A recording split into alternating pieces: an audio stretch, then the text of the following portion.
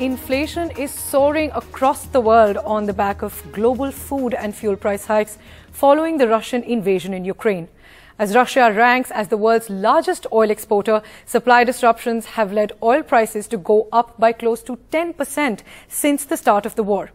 Let's look at how this hike has spiraled into price hikes across countries, which comes out clearly from the inflation figures from March.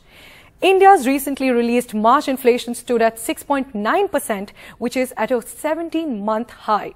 This, in fact, inched closer to the RBI's set upper limit of 6%.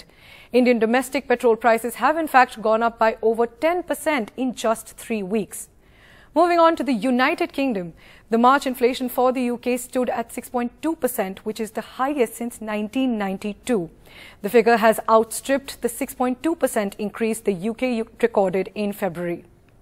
Next is Spain. Inflation soared to a 37-year high, touching 9.8%. Spain has even seen widespread protests over soaring costs of food, light and fuel, which have been accelerated by Russia's invasion in Ukraine. Moving next to Germany, where inflation crossed a 3-decade record to touch 7.3%. Concern over energy supplies and prices have also prompted Germany to slash its 2022 growth forecast. The federal government's panel of independent economic advisors expects that the nation's GDP will expand by only 1.8% this year. And finally, let's go across to the United States of America. The inflation for March in the US accelerated to 8.5%, which is the highest since 1981. In fact, as per reports, the Federal Reserve is expected to announce two back-to-back half-point interest rate hikes in May and June to tackle the soaring inflation.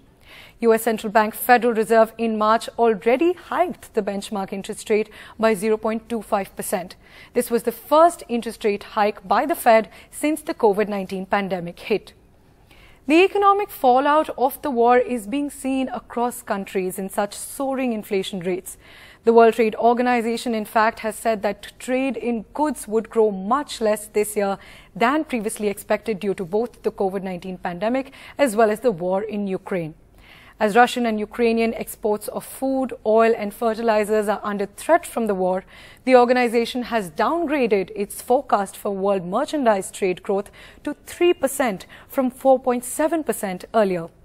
Countries are now expected to raise interest rates further to control the inflation. In fact, the Reserve Bank of India has already signaled an interest rate hike in its recent monetary policy.